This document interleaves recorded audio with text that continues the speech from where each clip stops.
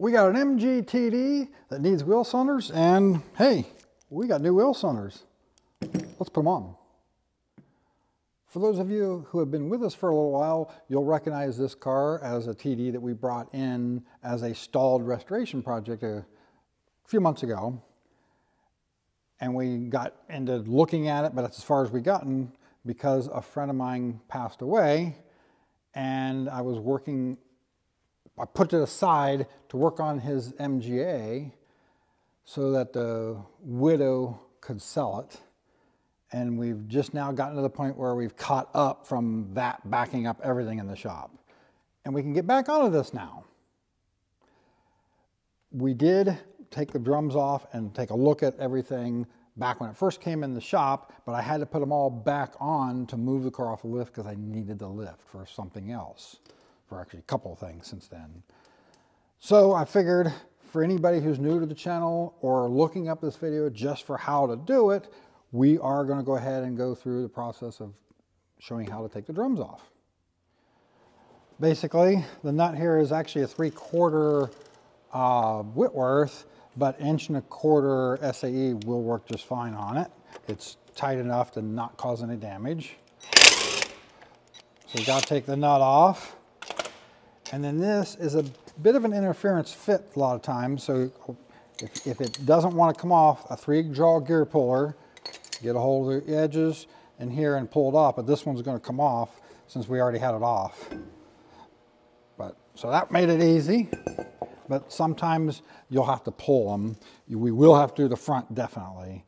Back ones sometimes slide off easy, sometimes don't. So now we need to take the shoes off and we need to get the brake hold down springs off. Now the traditional brake hold down spring tools don't usually work very well on these style. But if you have a pair of needle nose locking pliers, you can get a hold of it right here, small pair, and then you can clamp it, push in and turn and get it to unhook pretty easily. Now, they can be a little fiddly, and I'll show you why here in a moment. Now these you can just basically these guys go through here, and you got to get them in and turn them. Sometimes when you go to turn them, it's all about just getting them to line up there. And you just got to feel for it. And once you figure that out, they pop out pretty easily.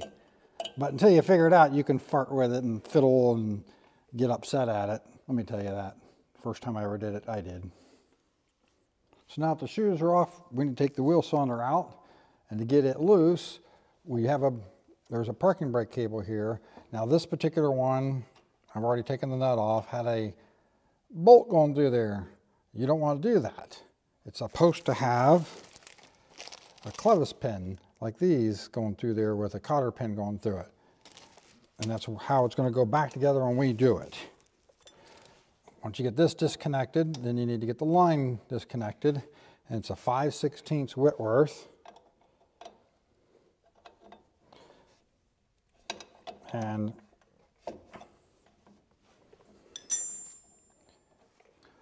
so it's got this banjo bolt going through there, and they call it a banjo bolt because it goes through what they call a banjo fitting. That's on the back side. There's a copper crush washer on either side of that. And then you got to get this boot off of here. So I was struggling to get this off of here because the wheel cylinder was frozen and the arm wouldn't move, giving me enough room to get it off. So the wheel cylinder is kind of trapped in here. Now the way to get them out is you got to pull on the lever and extend the piston out in order to get this to drop through here.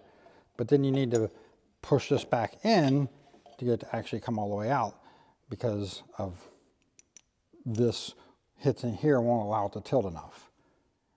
Now all of this stuff was fresh 15 years ago when he started restoring this thing, but it's been sitting for so long. That's what we got now from it sitting with the fluid in the system all these years and not being used. Of course, this will happen over time even if you're using it, but just sitting is harder on everything on a car than being used regularly. So since it's hard to get the camera back in there, it's easier to show this out like this. So for the banjo bolt, you have two different washers. One's larger and the other one's smaller. So the larger one goes on first and sits over that step. Then it goes through the banjo bolt with the smaller one on the other side, and then into the wheel cylinder, then you tighten it down. So that's how all that goes together. Now they only sell these for the TD as a full set, but these are the same washers as used on MGB, MGA, everything else. These two washers are super common sizes on these cars. Now before you actually bolt on any of this stuff on there, you got to put the boot on first. And once it's back there, you just get this boot slid through there. And then you're going to pull that up over top of these against the back side of the backing plate. And then this is going to actually go up under these, under here where there's slots there it goes in. Much easier to show you that here than to try to do it back there when you're fumbling around and all you're going to see is my fingers and not really see much what's going on. But I think it's a lot easier to put these in by just taking the piston out. That way you're not messing with this getting in your way of getting it in there. So you can just drop it in, make sure this goes in behind, and then it looks like we got a slight clearance issue. These may not be machined quite enough. Seeing that a lot anymore on wheel cylinders. So yeah, I'll have to do a little filing on that to make sure it slides nice and easy. And then we can continue. So basically you want this little piece here to slide up in behind there and for this to be able to slide back and forth so where that goes all the way up. Now it looks like in this case, what we got here, if you look here, this probably was supposed to have been machined across here just a little bit. So we got a slight step there and that's probably what's causing it. Now while I could have just filed this with a file until I got where I wanted to with it, which is what probably most of you at home would do if you were doing this, I did remember that I have this cheap little set of end mills here, and I do have a drill press. These can be chucked in a drill press. And since my drill press has a machinist vise on it, you can clamp it in there and use it very much like a mill. Now we tried to take some film of that, but we didn't get any sound, so we'll just throw a little clip here of me running it through there with some music behind it.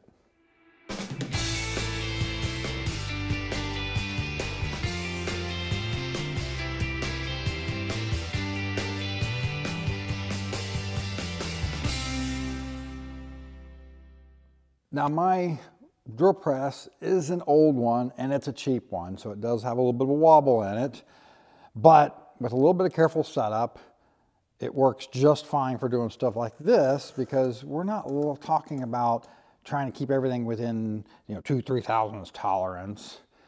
And some of you might say, well, wouldn't that be a little bit harder in the long run, setting it up? For me, no.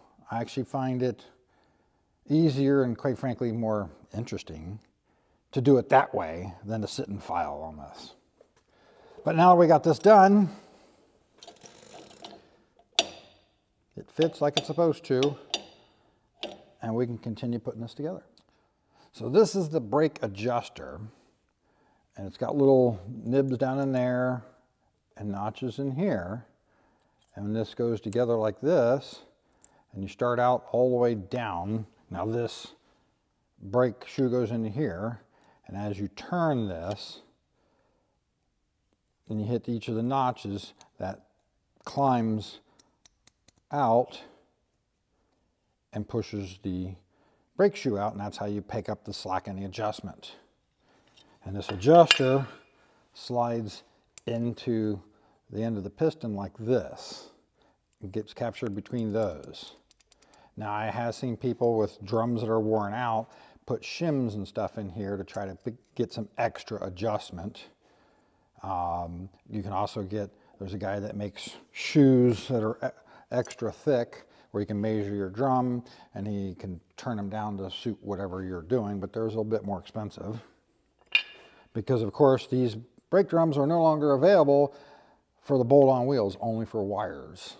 So you have to do a wire wheel conversion to a TD in order to get new brake drums.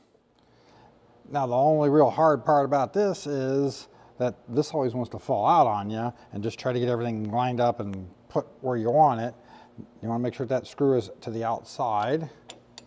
I like to do it this way so that way we can get this in place and then just pull this down and get it in there.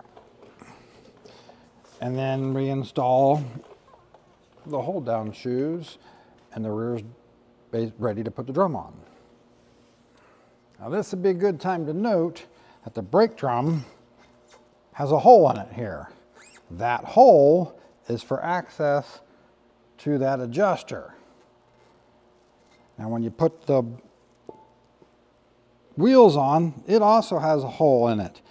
Line up that hole to that hole when you put the wheel onto the car. That way, all you have to do is pop off the hubcaps, jack the car up, turn it till that hole lines up, and you can adjust the brakes without ever taking the wheels off. Now the front is actually very similar to doing the rears. There's not a huge difference, but the nut on that is a 9/16 Whitworth. Once you get that off, this drum will not just pull off. You will have to pull it because the bearings are light, what they call a light interference fit. So I like using a 3-jaw gear puller. It's what I have to work with. And you can just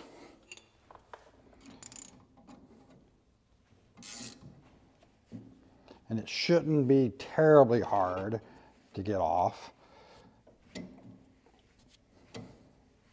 But you're not going to just pull it off by hand.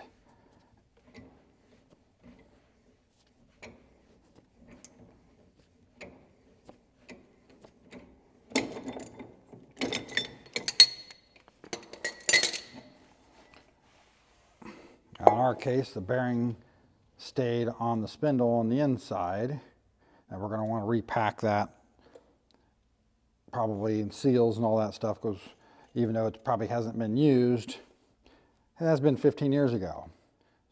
So the biggest difference once you get the drum off of these on the front is really that it's got 2 wheel cylinders and 2 adjusters. So they're each working, one's working up, the other's working down, and they bolt on rather than are sliding like on the back side. And then there's a crossover tube between the two, and with the banjo bolts on both sides, but the bleeder only on one. But otherwise, it's the same thing as the back, or that doesn't have the hold down springs on the front either. So since the front has 2 adjusters, that means when you go to spin the wheel to do the adjustment, you could hit either adjuster, but you actually want to make sure you check both adjusters. Don't just adjust one and go good enough, because sometimes you go to adjust the one, it doesn't want to go up, go to the other side, then you'll get another click out of it and get what you want out of it.